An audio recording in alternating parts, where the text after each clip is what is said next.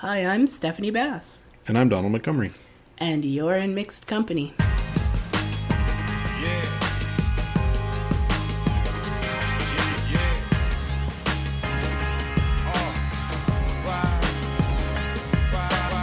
Hello and welcome to In Mixed Company, a podcast discussing mixed race identity and discussing the politics of race constructively in mixed racial company.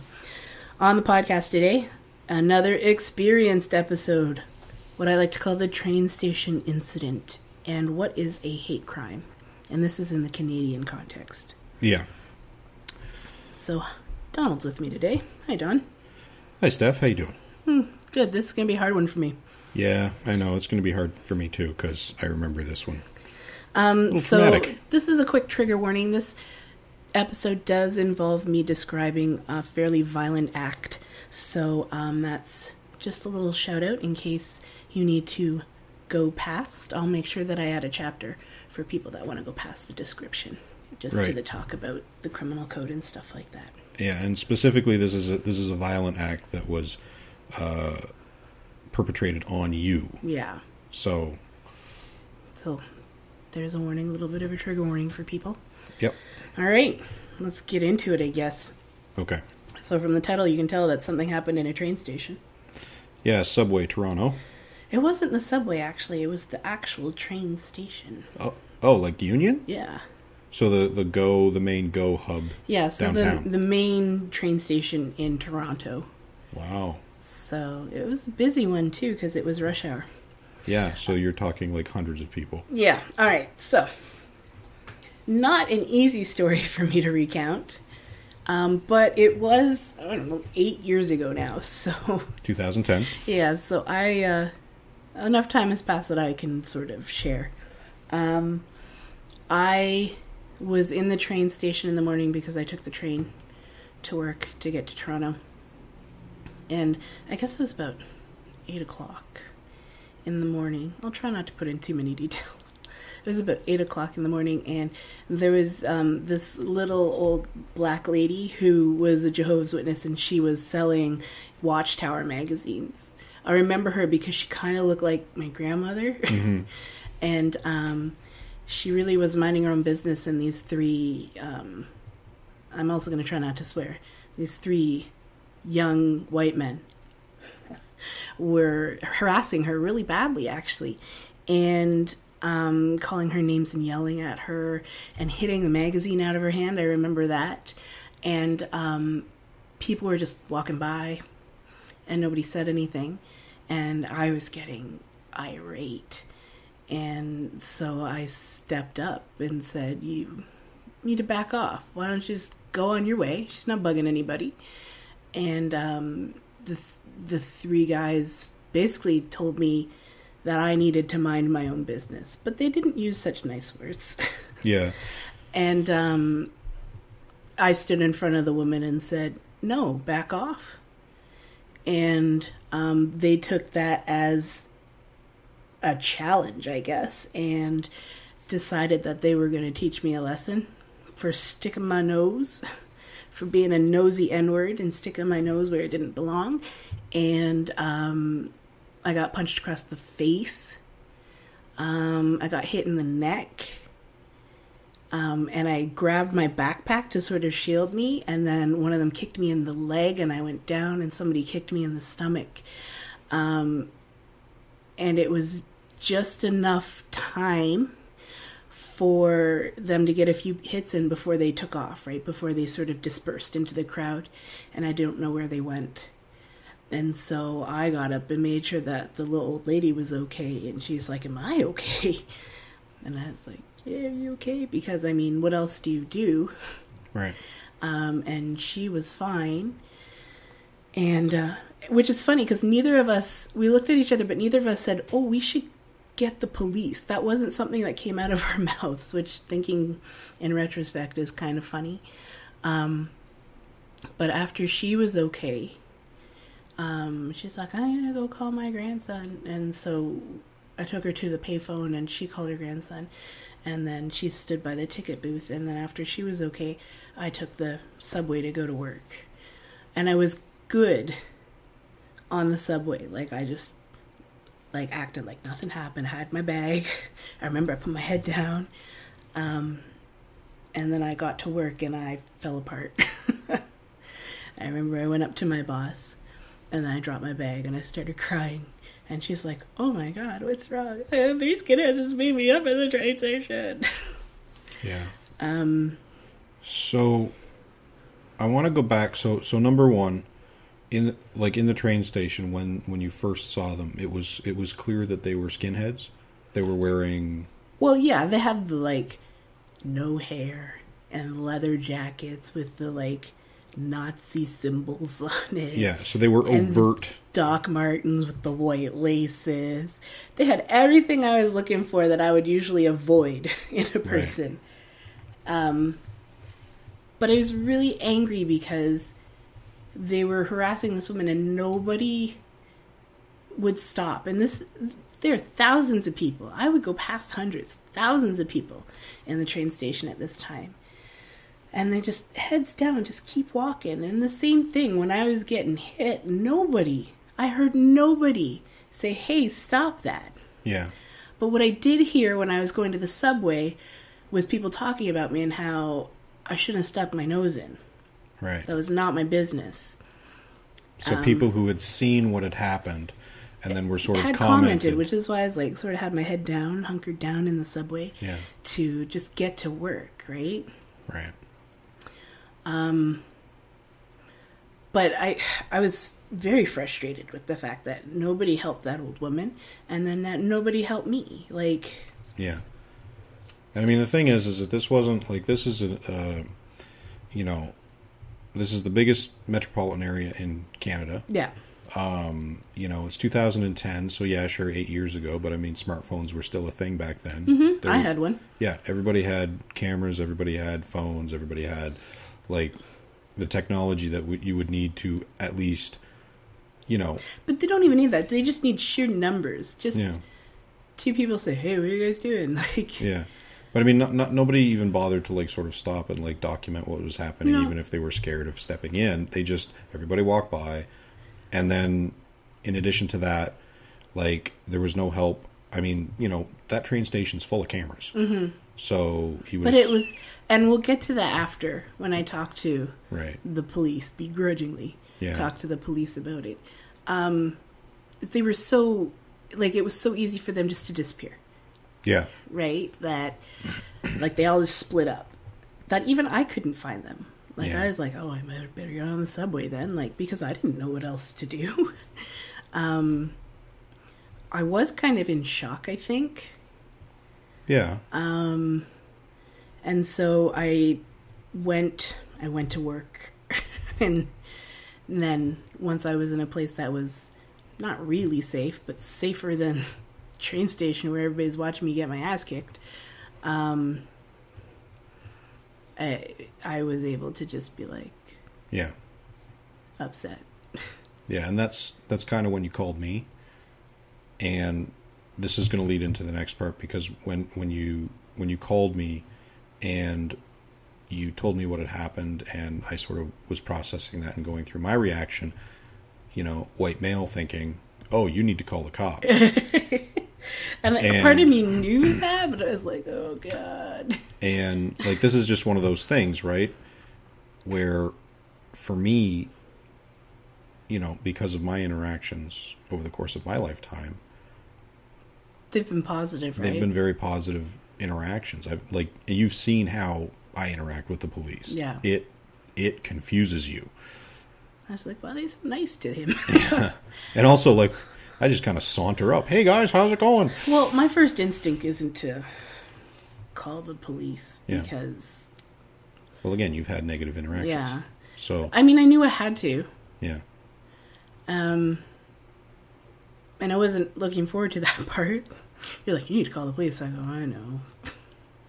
Yeah. I did call the police afterwards, and they were not much help. Well, you didn't just call the police. You called the hate crimes unit of the Toronto Police Department. And, well, I tried to call that. I tried to get transferred to them. And Okay. so it's always just the same person that takes the information. And they're like, can you come down here? And I was like, no, I'm working. Yeah. And so I was trying to explain what happened. And they're like, did you get a good look at the guys? And I gave the description, which was fairly vague because I was getting beat up. Yeah. And they're like, well, do you know of any witnesses? I go, there are probably 1,000 witnesses. Yeah. And they were very little help. Well, why did they attack you? Why did you step in? They, like, just all these different Basically questions that I felt were kind of irrelevant. I was like, well, because they were harassing this older lady and somebody needed to do something. Why did that have to be you? Because it was nobody else. Yeah. Didn't you think that was a dangerous situation? Obviously, I did not. I did not go to work that morning thinking, hey, gonna get beat up by some skinheads today. Well, And so the questions that they asked, they're like, well, I don't know what we can do about this. yeah. You know what? It's actually crystallized in my memory. Mm-hmm. You know, that the specific words you said that day, and this is something that sort of stayed with me the whole time, is that they actually said, there's not a lot we can do about that. Yeah. And, I mean, this is... Didn't I just say that? No, you said, well, we can't really help you or whatever. But Oh, yeah. Sorry. Sorry, Paraphrased. paraphrasing. So, but the reason it crystallized in my mind is because, like, I'm not an investigator, but I knew there were cameras. I knew that there were was- cameras. Everybody knows there's cameras. And I had two friends that were like highfalutin lawyers, and they're like, here's what you're going to do. And Yeah. I was like, I'm not going to do anything because even the police won't help me. Yeah. So I'm going to, if I see it, would I do it again? Probably. Well, here's the thing. You knew it was a dangerous situation. You're not stupid. You No, knew I just didn't think it was going to be that bad. I thought they were going to be like, they were going to yell and yeah, they were going to scream and call me the N-word, oh boo-hoo, and then yeah. leave, right? More than that, I thought somebody else would stop, Yeah. right? And Yeah, as part of the commuter crowd, like in Toronto, I didn't realize it at the time when I was, working in a different city. Mm-hmm. But now that I'm part of the commuter crowd, going to Toronto every day, I definitely understand like the flow of people and the fact that people will literally walk past pretty much anything. They don't care, yeah, and that's and kind I of think disappointing. that's a sad state, though. Yeah, right? absolutely. Like, so, anyways, so I called the police, and they were like, "Oh, I don't know what we can do about that," which was frustrating, because it was so obviously a racially motivated crime, and they were like, "Well, you can't assume that." Well, didn't you say something that Pretty much assume it. I remember, like, when we were talking at the time, didn't you say something about how the police sort of suggested that you had instigated it? That's what I said. They were like asking me these questions, like, "Why did you get involved? And was it your business really?" And the questions made it felt like they were like, "You should have butt out." Yeah, Nosy Parker, like it's more of the sort of victim blaming, yeah, right? Like, it's your fault. You shouldn't have done that. and so I was just like, I don't know. It wasn't a great day at work. But I had already commuted 2.5 hours to get there. Mm-hmm. So I was going to put my day in at work with my bruised side and sore jaw. Yeah, well, your jaw actually might have been cracked because you hurt for a good week or two after that. And so, I remember that. and then I remember when I finally felt okay enough to post, sort of the bare bones story on Facebook. I remember my quote unquote friends' responses, and that just made me even madder because a bulk of them were like, "I can't believe that. I can't believe that happened. This is Canada," which didn't re-victimize me, but I hated the fact that at first, like, it was my boss, and then it was the police, and then it was this, and then it was my own friends on Facebook. Yeah. I was like, yes, this really happened. I showed you my body. Like, I showed you the proof. Yeah. No one wants to believe that this kind of thing happens. Yeah, well, this doesn't happen. This is Canada. And I was like, oh, I never got beat up by skinheads in the South. Let's talk about that. Yeah. So I was angry again. Like, I got re-incensed after trying to tell my story. And so for a long time I just sat on it. I didn't really talk about it. Yeah. I know that you've struggled with the implications of that, especially the fact that there were so many people who sit back when they see something like that happen and don't step up and say no. I like to think now more people do get involved. I don't know. Because we have those videos and we have the reporting and stuff like that. That's increasing. But at the same time, though, you've also been in situations where there have been people who've said things and done things to you, and you, like recently this year, and yeah, I'm lucky. I get all the people that don't want to get involved, and then they just kind of, oh, that's not my, and they just kind of shuffle on, pretend they didn't hear, pretend they didn't see, or whatever. And that's really sort of, in my mind, if you want to be an ally, you can't just walk by. No. I mean, and there's things that you can do if you don't feel safe in that moment. Did I expect anybody to jump in and help me fight off the skinheads? No. Yeah. Did I expect somebody to maybe get security? Yeah, I did expect that. Or did I expect somebody or a group of people to start shouting? Yeah. I did. But that didn't happen. And I still, like, even after such a long time, I still don't really know how to take that, right? Like, because I'm so obviously not that person that just stands by. Yeah. Right? Well,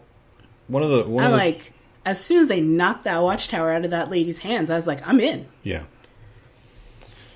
Well, one of the weaknesses of sort of the Canadian stereotype is the idea that we're so polite. The other side of that is that we don't like confrontation, and we're afraid. Oh, but you're so obviously on the right side if you're like skinheads and you're like, hey, I got your picture, skinheads, or whatever you want to say to get them to go away. Yeah. Right? Like. Again, I don't know. I didn't jump in to be the hero. I honestly didn't think they were gonna punch me. Like, yeah. I didn't think that was the ending. You know what I mean? Like, I didn't think the ending was, oh, we're gonna punch this chick. Yeah. I thought they would shout a few things and honestly disappear. Yeah. Because that's happened before, right? Not these ones. No. And so the reason why I think I wanted to talk about this on the podcast, though, is because I wanted to talk about a bigger problem that we have in Canada, and that's with the definition and reporting of hate crimes. Mm-hmm. It's pretty terrible. Yeah. So the second half of this podcast is called, what's a hate crime? And unfortunately, in Canada, there's not really a definition of a hate crime. It's not in the criminal code. Not as, quote unquote, like hate crimes. Yeah. That's not a section of the criminal code in Canada. Yeah. Which is a problem. Because if I say hate crime, most people can imagine what that means, right? Yeah. But it's not defined in the criminal code. Well, and most police services across the country have hate crime divisions. Yeah, which is a problem because it's not actually outlined in the criminal code as such. So what do they do? Yeah, what authorization, what charges can they bring? If there's no section under the criminal code in Canada that says this person's breaking the law if they do this, mm-hmm. There is no charge that can be laid against a person. There is no crime a person can commit. Now, there are related sections we'll get into later, mm-hmm. But ultimately, if you don't have a definition of hate crime, there's no such thing. And then, you get this kind of hodgepodge of other little tidbits that have to be melded together. So this lawyer, Mark Freeman, who has been quoted in a news story, which I will link on the blog, he had outlined that what many people refer to as hate crimes are actually cases where judges have taken a guilty person's hateful motivations into account during sentencing. And that's where people get the idea that this is a hate crime. All right. Yeah.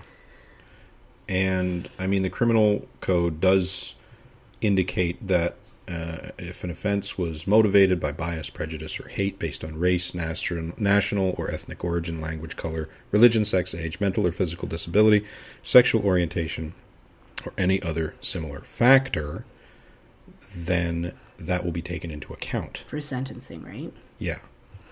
So overall, like, the idea of like a quote-unquote hate crime is not something somebody can be charged with. Yeah. The police are never going to charge somebody with a quote-unquote hate crime.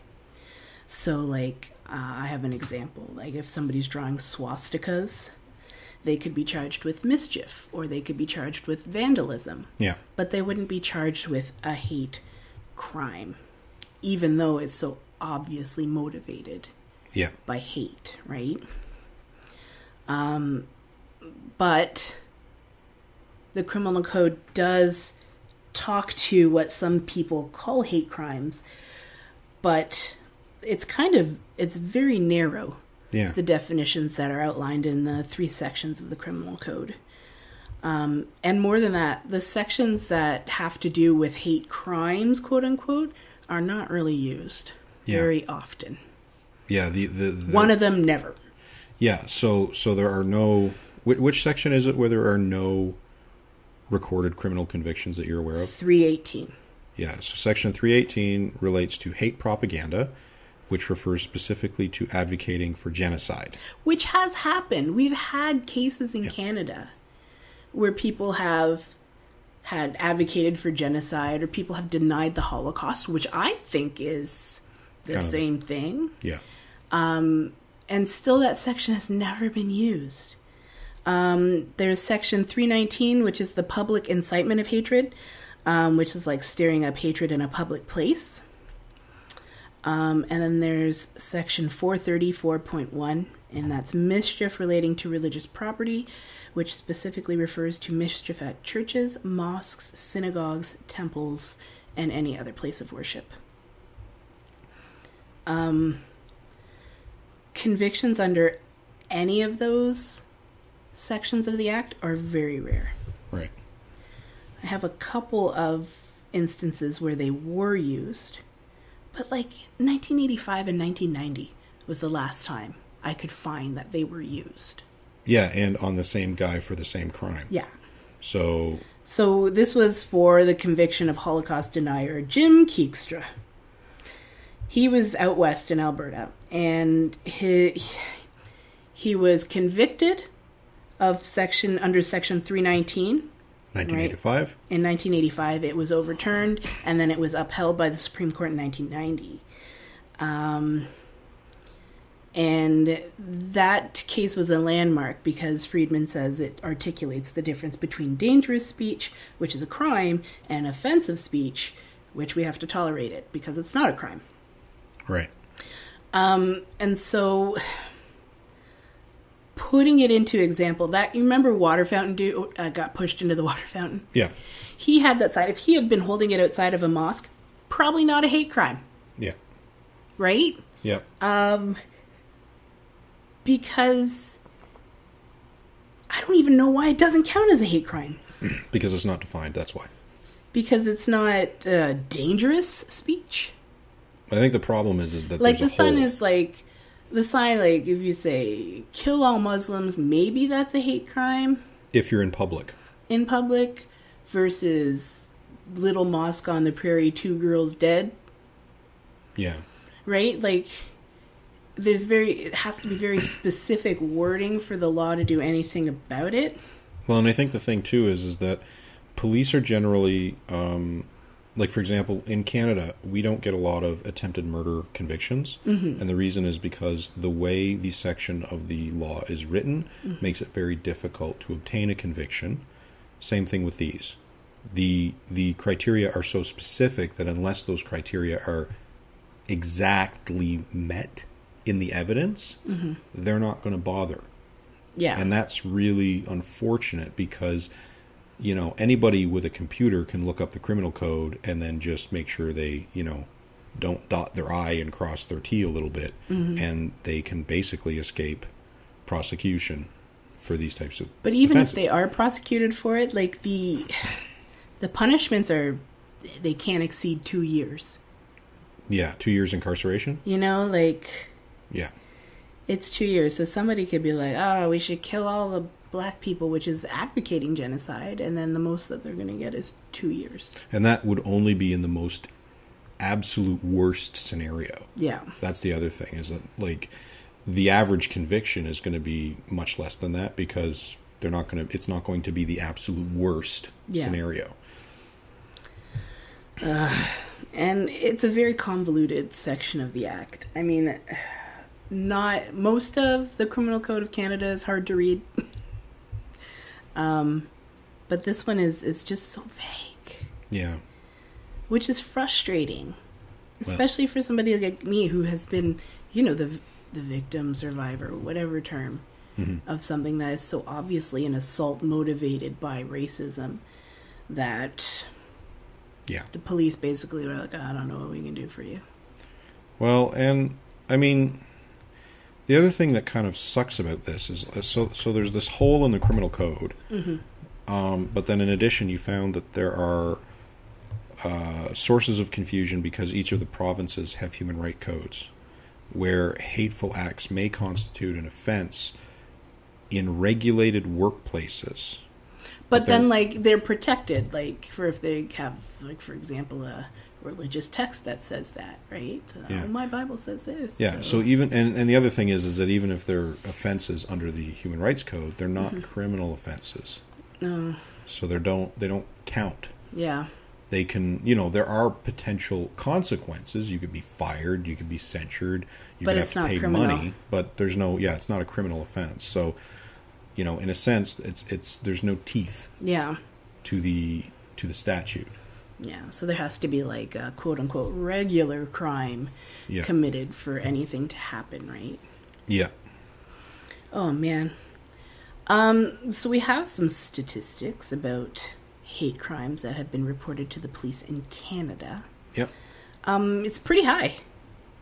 And it got higher. Yeah. Well, what was interesting to me when I found these, and these are from the StatsCan, so it's the Government of Canada's statistics sort of centralized site. Yeah. So from 2009 to 2016, roughly speaking, you know, averaged about 1,400 a year. You know, there were a couple of years where it dropped a little bit, 2013, 2014, where it dropped about by 100 or whatever. And then 2017, it had jumped up to 1,752. So it increased by about 350 in the space of 1 year. And remember, these are only reported crimes, right? Yeah. And so mine would count as a statistic. They didn't do anything about it. Yeah. So... And the thing is that if you reported it but they didn't create an incident report, it wouldn't count as a statistic. Exactly. So, like, if you had that conversation and they get off the phone and they're just like, well, they didn't give you an incident number or anything like that, chances are it was unrecorded. Oh, fantastic. So... And see, I was in shock. I didn't know to ask for an incident number. Well, no, that's the responsibility of the police in a situation like this. They took my information. But... Yeah. So hopefully that record exists. Yeah, I don't know. But again, it's one of those things where we just don't know. So there's an interesting paragraph on the sort of crunching of this data. So the fact that these numbers are sort of going up and down a little bit. And I'm just going to read that here. So police data on hate-motivated crimes are also dependent on the willingness of victims to bring the incident to the attention of police and on the police service's level of expertise in identifying crimes motivated by hate. As with other crimes, self-reported data provide another way of monitoring hate-motivated crimes. According to the 2014 General Social Survey on Victimization, which measures 8 types of crimes, Canadians self-reported that having been the victim of over 330,000 criminal incidents that they perceived as being motivated by hate. So think about that. 1,750 in 2017 reported to police. Self-report 330,000. Now, obviously, it's not all sort of religious or racial or gendered crimes. You know, someone could just not like you, and that could also qualify as a hate. Sort of, you know, they hate you, so they, you know, beat you up, or they hate you, and so they robbed your house. But I don't know who's using that definition of hate crime. Yeah, so I think it was more like the survey wasn't really that. It didn't specific? Go into that. Yeah, it wasn't that specific. So, but if you think about that, 330,000. Like, even if you took 10% of that as being racialized or religious, that's still a lot. That's 33,000. Yeah, it's still 3,300. You said 10%, right? 30. Yeah. Oh wait, 33,000. Yeah. Jeez, I like my math better. Yeah, so if you think about that, that's crazy. That is. And so it seems to me like there might be a pretty significant gap. Well, I mean, if somebody is the victim of a hate crime and they phone the police and they're like, I don't know what I can do for you. Yeah. Like, why would they report? Yeah. Well, it actually says 2/3 of these incidents were not reported to police. And I mean, you're already the victim. You're not really in the mind space to fight the police. Yeah. For an incident number or to talk to somebody who might have more knowledge. Like, you just... Yeah. Well, to advocate for yourself when you're a victim already is not something that's going to be easy. And then, like, I didn't have a handbook. So you've been a victim of a hate crime handbook. So I didn't really know. They were the first people I went to, right? And exactly. So maybe that needs to be a thing. It's a sad handbook, but... Yeah. A checklist. Something. Like, just... These are the steps you should take. Yeah. That's a good idea. Yeah. Maybe we'll see if there's some sociology students that want to get on that. Social justice lawyers. Well, I can't afford those guys. They do it for free. I'm gonna... They mostly work at clinics. Maybe get some law students. There we go. I don't even think I can afford them. No, they're free. Oh, good. I know a few, actually. That's actually a really good idea. Yeah, we have all the great ideas on this podcast. Just none of the money to make it happen. You know what? If there's a listener out there who knows how to do this... You want to do that? Do it and link it. Yeah. You won't get rich, but... We'll say thank you. The end. Okay, so do you want me to talk a little bit about Toronto and the West? Yeah, sure. Go for it. So... the West. Yeah, the prairies. So, in Toronto, 2017, the number of reported hate crimes jumped by 28% compared to 2016. And this is according to the Toronto Police Hate Crimes Unit. However... Where were they when I called? Oh, that's who you called. I didn't call. I just called the police. Oh, I thought you'd gotten in touch with them, but I don't know. I just talked to somebody. Yeah. I must have told my story 9 times. Yeah. So, and this is actually from an article from the CBC, and they indicated that the reason for that jump may be attributable to the fact that training has helped officers understand hate crimes better. So, in other words, it's not that people are reporting more of them; it's that police they're are just recognizing more of them on the police's end. Yeah. Well, I didn't say they're not doing anything good. I'm just saying they didn't help me. Yeah, and that's something, to make very clear, right? We're not police bashing here. We're just noting that there could be deficiencies between what's actually happening and what they're able to handle based on the law. Well, I mean, and that's where the real deficiency is. It's not within the police services. It's within the law for the police to be able to charge somebody with something. Yeah. Right? Like... Yeah, if there's no offense, their hands are tied. They can't do anything. So, I mean, that's just how it works. yeah. So, in addition to that, in the prairies, so in the western part of the country... Time out. I think we're really nice to the police on this podcast. We try to be. I try to be fair. Yeah. In my case, not great. In other cases, getting better. Yep. So let's talk about the prairies, because we don't really shout out the prairies very much. This is not a happy shout out, though. Sorry, prairies. So in terms of the prairies, they, in 2015, had the highest rise in hate crimes in Canada, according to... They also have the longest history of hate groups, too, though. Yeah, you did quite a bit of research on that, but... Yeah, we'll have to do another episode about hate groups in Canada, but the Ku Klux Klan was all over that place in the 20s. Yeah. So, I well, mean, and basically it's not that surprising. Yeah, they've had sort of, what do you call it? They've created offshoots every sort of decade since. Yeah. There's a very active... I mean, and populations are growing out there. Yeah. Right? Because there's space, and you could actually afford a house out there. I mean, don't stay in Ontario. Yeah. Can't afford to live. But the targets out west are predominantly about the sort of religion race. It's the brown Muslim people and Jewish communities that are the primary targets of the hate groups out there. Right. And I would argue the hate groups here.